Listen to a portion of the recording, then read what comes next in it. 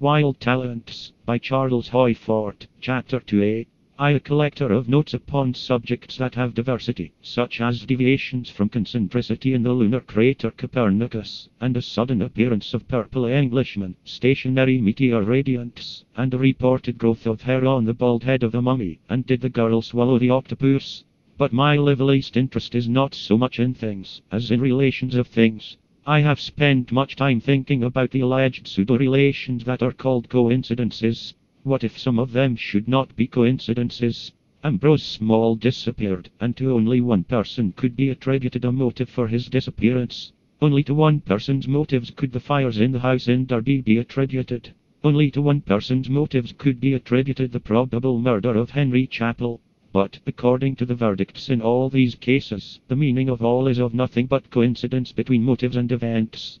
Before I looked into the case of Ambrose Small, I was attracted to it by another seeming coincidence.